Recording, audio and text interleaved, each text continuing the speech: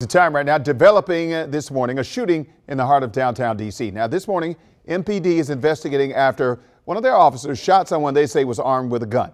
Abby Larico is following this story for us live from Penn Quarter this morning. And Abby, our police have a lot of potential witnesses in this case. Absolutely, Wisdom. Good morning to you.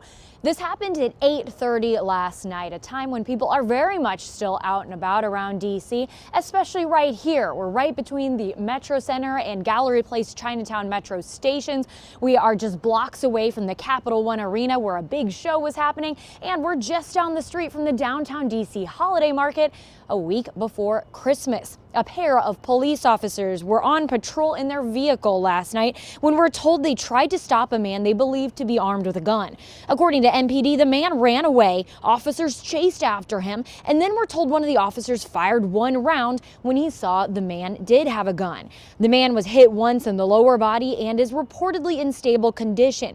Police say they found a gun with the man, they recovered it, but it appears he never fired it. We're pressing to learn more about what exactly the man was doing when he caught the police's attention and what was happening in those moments before an officer ultimately pulled the trigger. We talked to people in the area when it happened. From a local, being here kind of almost my entire life, it's wow. F Street. Why is this happening on F Street? But things are changing a bit, so hopefully things clean up a little bit. But as of right now, it's just things are all over the place.